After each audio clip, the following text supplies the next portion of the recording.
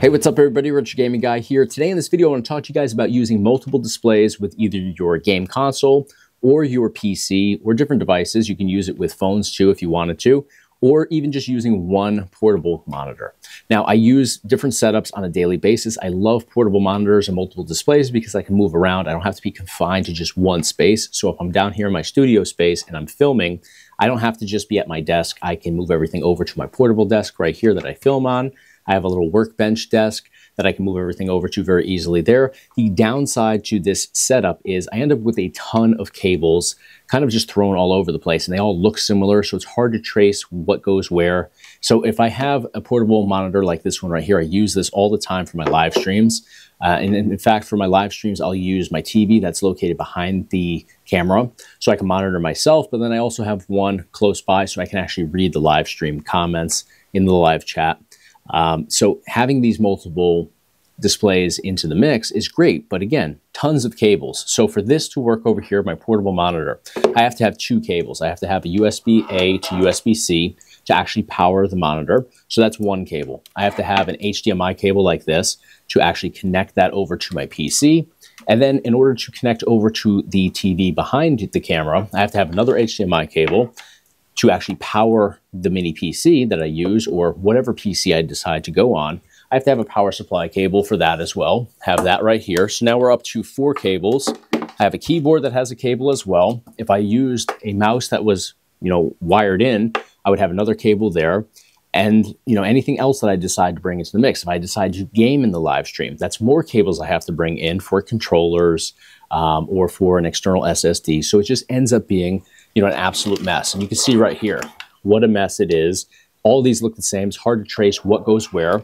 So I've been looking for a solution to that, something to simplify my setup.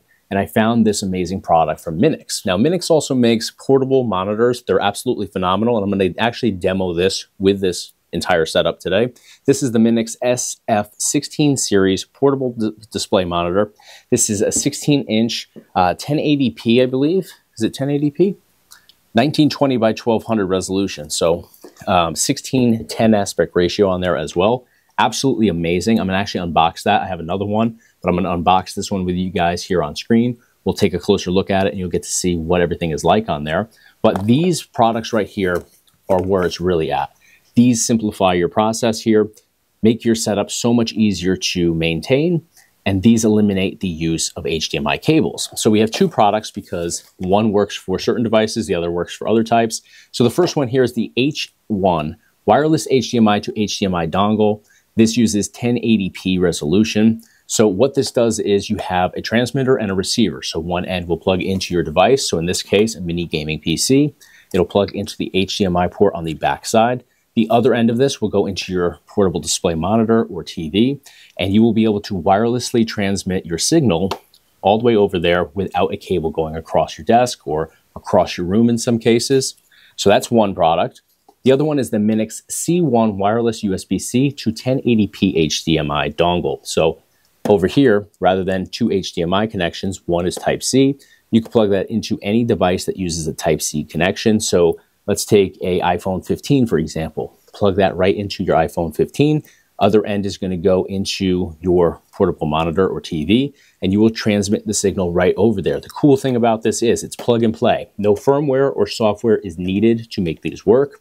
It's full HD resolution, and you also have a range of up to 164 feet, which I think is much further than anybody would ever be, between devices. So awesome setup here. I'm going to unbox everything. I'm going to set it up with you guys and show you exactly how easy it is to use and how effective it is. Let's dive into it. All right, guys, we're going to start by unboxing the Minix SF16 series portable monitor. This is a 16-inch portable monitor. And if we flip this over, we have a resolution of 1920 by 1200, refresh rate of 60 Hertz, and a ratio of 16:10 on here. So I'm going to start unboxing this. We'll take a look at what it offers us.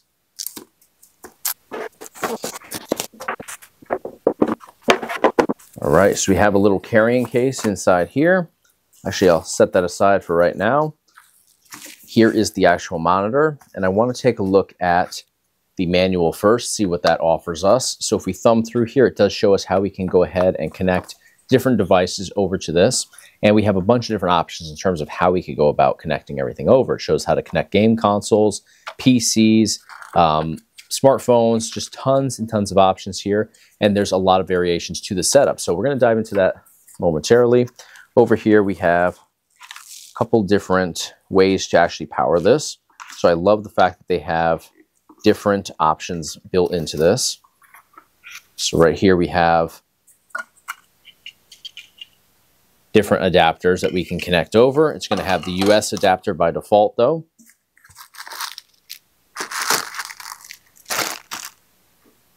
So right here is the one for the United States, 2 prongs. So this is a 33-watt quick charger. We have a USB-C connection and a USB-A connection on here. So love how easy that is, and I love how it retracts back into to keep it nice and safe. We have a ton of cables in here. So if we want to use these, we certainly can. We don't have to incorporate these into the mix, but I'm going to do that today to obviously show you guys the capabilities there. So we have USB-A to USB-C.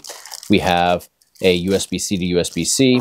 We have regular HDMI to regular HDMI, and then another Type-C to Type-C cable. So they've got your bases covered with literally everything that's included here. This is phenomenal to have this many things included with a portable monitor. But let me get rid of all this stuff, and I want to show you guys the monitor itself now. So here is our monitor, and I'm going to, inside here, we just have a little carrying case. I'm going to rest it down on this, but super glossy finish on here. You can see the glare as I pick up the lights overhead, but really glossy, looks absolutely amazing without even being powered on yet. But let's flip this over to the back side. We know it's 16 inches. We know about the resolution and aspect ratio, but on the back side, we have ports located on both ends. And right over here on this end, you can see that we have our headphones, we have our power supply, USB-C, and our HDMI port. And this is a full-size regular HDMI port over here. So that's always convenient. I know a lot of these monitors use minis, which can be, you know, a little bit more of a challenge to actually locate if you ended up in a situation where you forgot one. The minis are much harder to find. So I always like to have regular ones just in case I have to replace it someday. It's easy to do that. Now over here, we have our volume controls up and down. We have our power button, and then we also have a USB 3 port over here at the bottom. Now on the back side, right here in the middle, you'll notice that we have a kickstand that comes out, and it's really nicely put together. It's fully adjustable, so you can adjust the pitch of your monitor by simply deciding how far out you want to pull this. Now the bottom of this, a little bit hard to see because it's black on black, but is rubber. So it's non-skid, so I can put this down here. I'll remove that. Put this on a hard surface, and I can't push this. I'm literally pushing my entire desk because it grips onto the surface so nicely, so there's no risk of this sliding. It stays put. I'm trying to actually pull this, and it's actually hard to pull this now across the desk because of that rubber end to this. Now, what I was talking about with adjusting the pitch is if I want this to be as far back and as laid out as possible for viewing, I leave it right there. If I want to make this more of an upright position, I just simply pull the kickstand in a little bit, and now this is a more of a vertical setup, and you can see it from this angle a little bit better. That's more vertical, and I just open this up more to kick it back, depending on, you know, my height. And if I'm filming a screen, I love to be able to do that to reduce glare. So love the capabilities of the monitor, but we're going to go ahead and connect this over to, actually I'll use the H1 wireless HDMI to HDMI dongle to connect this over to my PC, and we'll test everything out. All right, so we got our monitor over here ready to go. Now let's go ahead and open up. This is our H1 from Minix. And again, this is the wireless HDMI to HDMI dongle using 1080p. So we'll go ahead and unbox this. And here are all of our cables right there. We have a little carrying case that's included, a little key if we ever need to reset or open anything up. And then we have our user guide right on the back side there. So we'll open up the user guide, easily walks through exactly what we need to do in order to set everything up.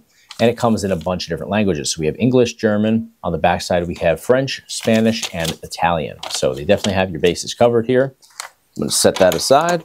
And then over here, we have our 2 cables. So one's a transmitter, one's a receiver. And then if we look closely on here, it'll tell you TV monitor right here. So we know that this is going to go to our TV or monitor. So we have our Minix monitor right here. I'm going to go to the side with the HDMI port on it, and I'm going to simply plug that in. There we go. And then this has a USB-A connection on it. So all we have to do from that point is plug that into the back side over here. And there we go. So that cable just loops around the back side. You see we have the connections on both ends. Next, what we're going to do is we're going to grab our other cable, and this one is labeled as computer. So we know that that's going to plug into the back side of our computer. And then we have the USB-A that's going to plug into the computer as well to actually provide the power. So here I have my mini gaming PC. I'm going to I'll do everything on the back side. So I have a USB 3 port on the back, and then my HDMI is going to go directly below that right back here. So you can see the cable just winds itself up right in the back like that.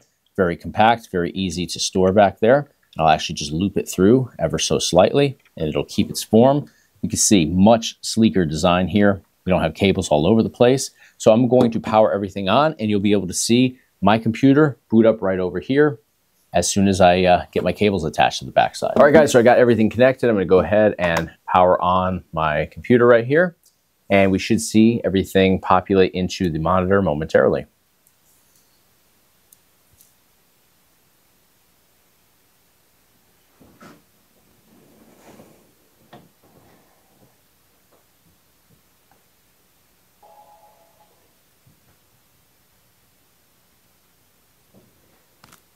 All right, so I'm going to go ahead and advance us in. We can see that everything is actually registering on here. We're able to get this booted up on the monitor, but I'm going to enter into Windows 11, and we'll do some demos with this.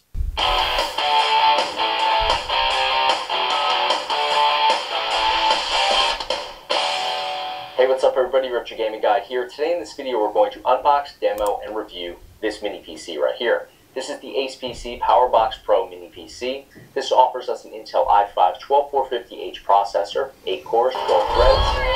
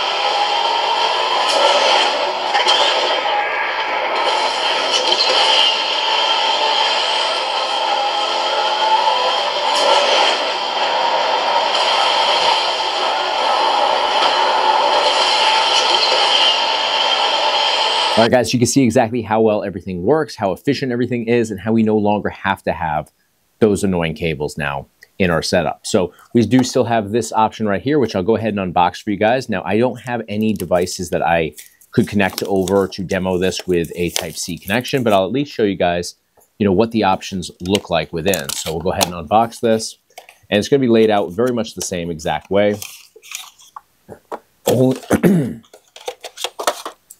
Only the difference now is we have this dongle right here, which connects via Type-C connection as opposed to HDMI connection. So the other cable is going to be pretty much exactly the same.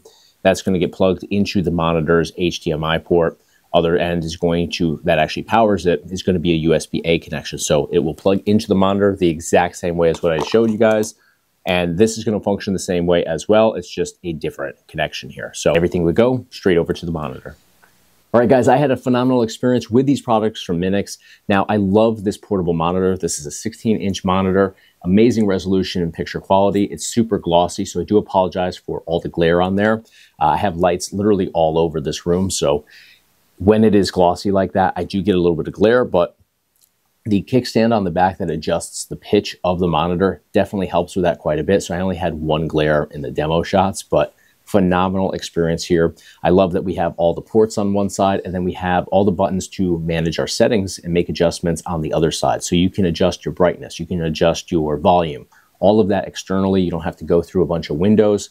You can just simply hit your buttons on the side and adjust accordingly. So I love that option with this. And then of course the dongles here, amazing experience. For me, it makes sense to eliminate some of the cables because I'm constantly moving my setups around. Having, a couple less cables is a home run for me. Now, for the demos that I shot today, I jumped into one of my YouTube videos and I filmed, what the experience was like over there. And then I jumped into some retro games as I was playing along and I filmed the experience there. Now, if you were to use this with modern day games, or you were to hook this up to like a modern Xbox or PlayStation console, you would likely experience some minor lags and delays from what you're doing with your controller to it actually jumping over to the monitor. So I wouldn't recommend it for modern day gaming. I would recommend it more for the older stuff, which is why I jumped into NES, Super Nintendo, and stuff like that. And I had a good experience over there. I also edited a video with this. I went through my YouTube channel and I did some of the stuff on the back end for one of my video premieres. So for everyday PC usage, this is a phenomenal option. Video editing, surfing the web, watching YouTube videos, all that stuff is a great experience. So definitely consider this as an option for you, depending on what setups you have or what you're looking to do. But I'll provide you guys with some links up here at the top of your screen, as well as in the description of this video. Click over, see what Minix has to offer you. But I had a great experience here, so all thumbs up from me. So thank you guys so much for watching. Let me know what you guys thought of the video in the comment section below. And of course, hit subscribe to stay in the loop for all future videos right here on the Retro Gaming Guy YouTube channel. Thanks for watching. I'll see you on the next one.